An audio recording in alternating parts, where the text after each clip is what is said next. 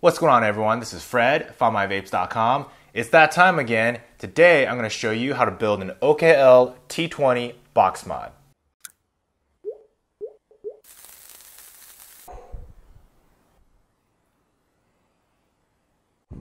So last year I showed you how to build a 50 watt OKR box mod, but just like everything else, we always want more power, and the OKL might be your answer. The OKL T20 is a very solid chip. It could deliver up to 110 watts and handle up to 20 amps. One of the most recognized box mods out in the market using the OKL T20 chip is the Hexome V2s.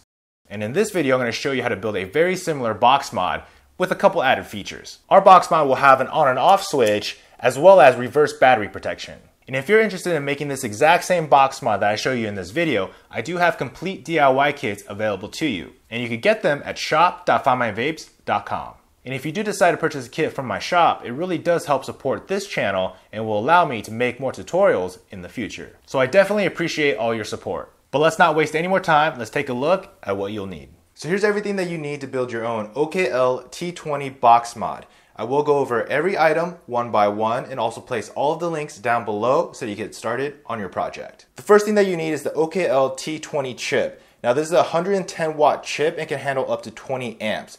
And depending on how you wire it, you can regulate the voltage between 3.5 and 5.5 volts. Next up is the enclosure. This is a custom CNC machined enclosure. Now it is machined to be similar to the Hammond's 1590G, but what's cool about this is that it's perfectly square, so it has no lean.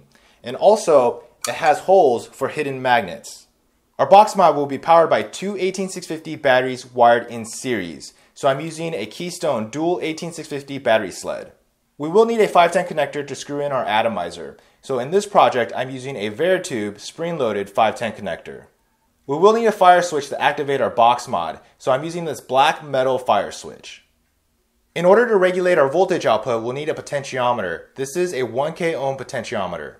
With safety in mind, we will wire in a master on-off switch. Now this is put in place so that we can turn off the box mod and prevent it from firing. Another safety feature is reverse battery protection. And in order to accomplish that, we're going to need to wire in this PFET. Now this is put in place to prevent any damage in case you put in your batteries incorrectly. We will need two resistors for this project. The first is a 20K ohm resistor. This will be wired on the OKL chip itself. And the next one being a 1.43K ohm resistor, which will be wired in line with the potentiometer. To secure a lid to the enclosure, we're going to need some magnets. This is a 1/4 inch by 1/8 inch round magnets. You also need some grub screws so that your magnets have something to hold on to. And to wire everything up, we're going to need two different gauge wires. We have both 18 and 24 gauge copper stranded wires. You may also want to pick up some additional tools to complete the wiring of your box mod. You'll need a soldering iron, some solder flux, and epoxy.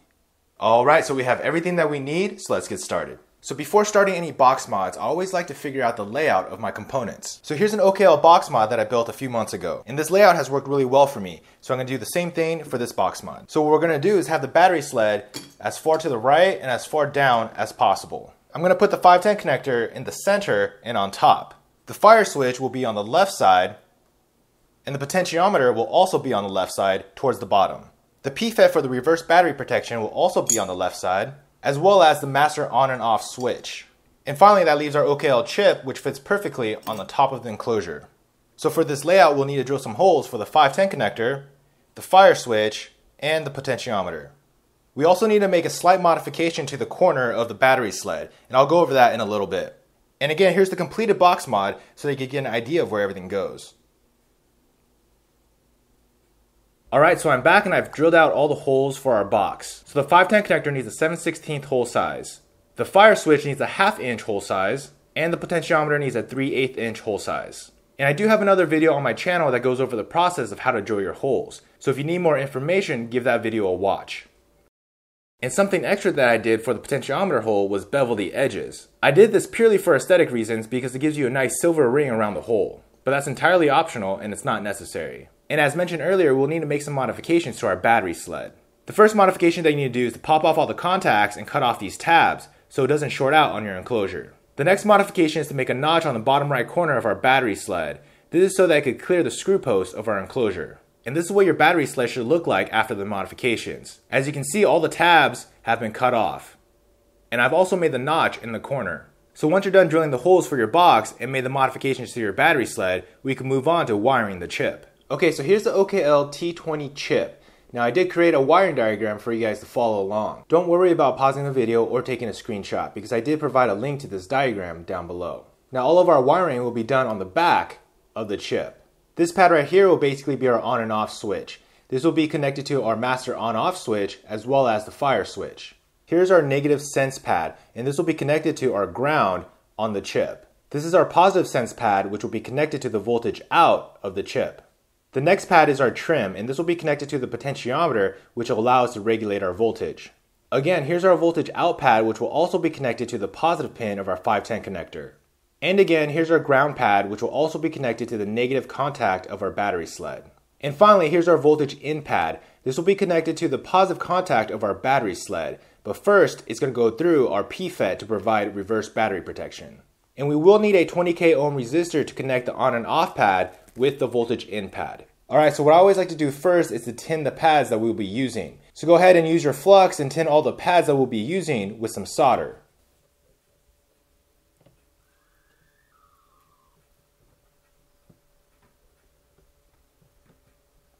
So if you look at the wiring diagram, we're going to need to connect a 20k ohm resistor to the on and off pad and the voltage in pad. So what I like to do is cut the resistor to size, then solder it to each pad. And again, I like to tin every single solder connection. Once you have your resistor prepared, you could go ahead and make your connection.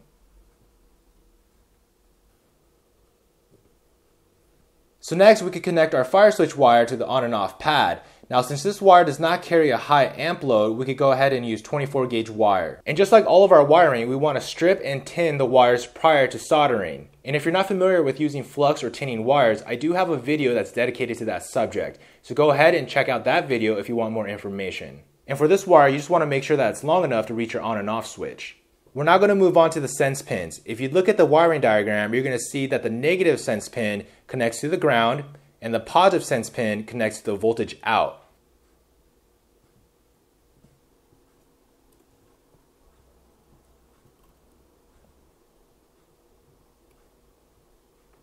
We can now move on to the trim connection. This will be connected to our potentiometer. Now again, this is not carrying a high amp load, so we could go ahead and use 24 gauge wire. The next few connections will be carrying an amp load, so we want to use a thicker gauge wire. In my case, I'm using 18 gauge wire. The first one being the voltage out wire, which will be connected to the positive pin of our 510 connector. The next one is the ground wire, which will connect to the negative contact of our battery sled. And finally, we have the voltage in wire. This is how we're going to power the unit with our batteries. Okay, so the OKL chip is fully wired now, but you may notice that I made a small mistake on my very first wire. I want all of my wires being routed in the same direction out this end. But on the first wire, I didn't do that. Now I can easily just bend the wire so that it's facing the same direction, but I like to have clean wire management. So what I'm going to do is unsolder this wire and reconnect it so that everything's facing the same direction. So now we have all the wires soldered correctly, and as you can see, everything looks nice and clean. What I would recommend doing is heat shrinking the chip, but before doing that, you may want to label all the wires. So I went ahead and used some heat shrink to protect the OKL chip. Now I used some 3/4 inch clear heat shrink, and I also labeled the wires so I know which is which. So next we're going to work on the potentiometer. If you look at the wiring diagram, you're going to see that we need to connect the middle leg to the outer right leg. Then we need to connect a 24 gauge wire to that leg. That wire will eventually connect to the ground wire of our 510 connector. And on the outer left leg, we're going to solder in our 1.43k ohm resistor. From there, that resistor will connect to the red trim wire from our OKL chip.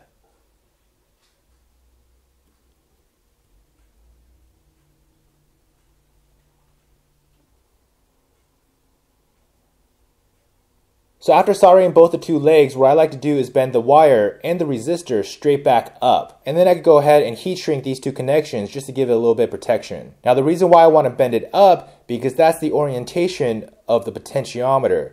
If you look at the face of the potentiometer, this is the top. So when you put it into your enclosure, you want the wires going up. And before connecting your trim wire to your potentiometer, you want to get a good idea of how much wire you actually need. So I have my components laid out inside the enclosure so I know how much wire I need to cut off. Also, before soldering, don't forget to slide your heat shrink onto your wire.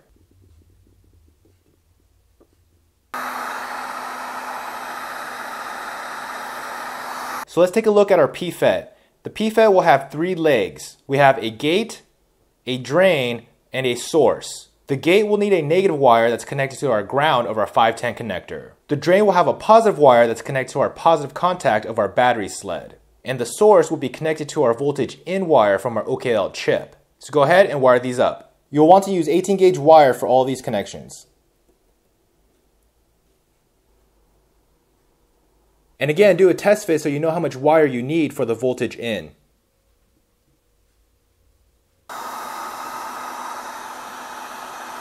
So we have 3 more wires left on the OKL chip. We have the on and off wire, the voltage out wire, and the ground wire. So we're going to move on to the on and off switch. The master on and off switch has 3 legs, but we only need 2 of them. We need the middle leg and one of the outer legs. The middle leg will connect to the on and off wire from our OKL chip, and the outer leg will need another 24 gauge wire which will eventually connect to our fire switch. What I like to do is cut down the legs to make it a little bit more compact.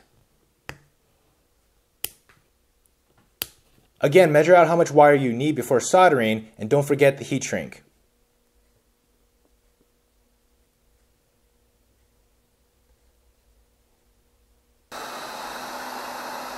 Let's take a break from the OKL chip and move on to the battery sled. So if you take a look at our wiring diagram, you'll see that our battery sled is wired in series. So we need to bridge the bottom contacts with some 18 gauge wire.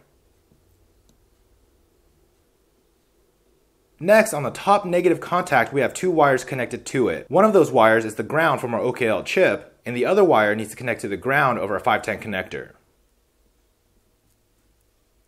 And on the top positive contact, we need to solder the drain wire from our PFET. So we're pretty close to being done. We just have a few more wires to hook up. We have the fire switch wire, we have all the negative wires that will connect to the ground of our 510 connector, and we have the voltage out wire which will connect to the positive pin of our 510 connector. But before doing all of that, I want to go ahead and epoxy our potentiometer to our enclosure. And the best way to do your potentiometer is to place it inside the hole, then cover it with electrical tape. Once it's all taped up, you can spread epoxy over the tape. So I have my potentiometer all taped up, and you really want to make sure you do a good job here. You do not want any epoxy seeping into the potentiometer because that could ruin it. Alright, I'm back and I have carefully epoxied my potentiometer onto my enclosure.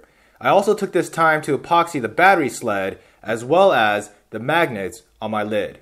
So we can now move on to the final steps of our box mod, starting with the fire switch. If you look at the wiring diagram, you'll see that there's 2 pins that we need to connect to. One of those wires is coming from the master on and off switch, and the other wire is the negative wire that connects to the ground of our 510 connector. What I like to do is first install the fire switch onto our enclosure, but leaving it loose so there's room for adjustment. Then you can connect your wires, one from the master on and off switch, and another 24 gauge wire for the ground.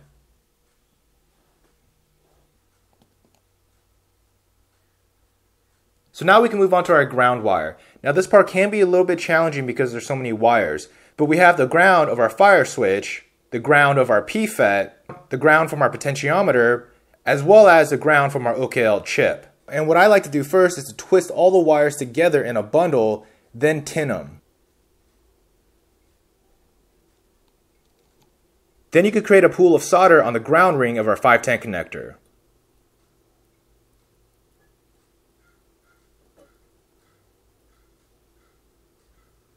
Then connect all the wires to that ring. And now we can finally install the voltage out wire to the positive pin of our 510 connector.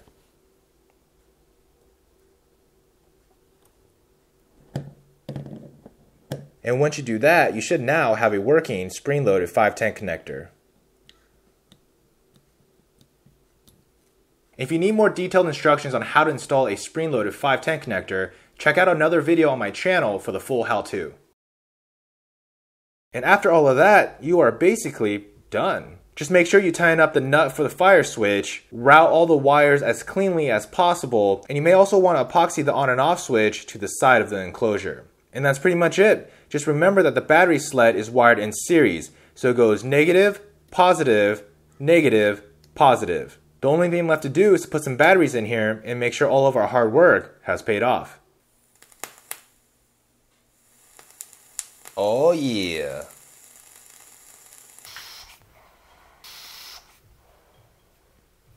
If you've reached this point in the video, hopefully that means you're ready to build your own box mod. I've been using the OKL T20 chip for the past few months and I've had absolutely no issues. It really is an enjoyable vape. And I know that when you finish your box mod, you're gonna love it as much as I do. And like I mentioned in the beginning of the video, if you want to build this same exact box mod that I showed you in this video, you can get the complete kit at shop.findmyvapes.com. That's all I got for you today. Thanks for watching, and I'll see you on the next one.